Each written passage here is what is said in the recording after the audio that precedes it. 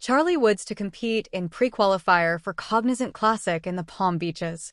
Charlie Woods is looking to earn a spot in his hometown PGA Tour event. Woods, son of 82-time Tour winner Tiger Woods, will compete in Thursday's pre-qualifier for the Cognizant Classic in the Palm Beaches. The younger Woods will play at Lost Lake Golf Club in Hobe Sound, Florida, one of 4 pre-qualifying sites. The top 5 and ties from Lost Lake will advance to the Monday qualifier, from which 4 players will earn spots in the Cognizant Classic in the Palm Beaches. Woods will tee off at 7:39 a.m. Eastern Time on Thursday alongside Olin Brown Jr. and Ruadri McGee. Brown is the son of 3-time Tour winner Olin Brown. The Cognizant Classic will be played February 29th to March 3rd at PGA Nationals Champion Course in Palm Beach Gardens, Florida.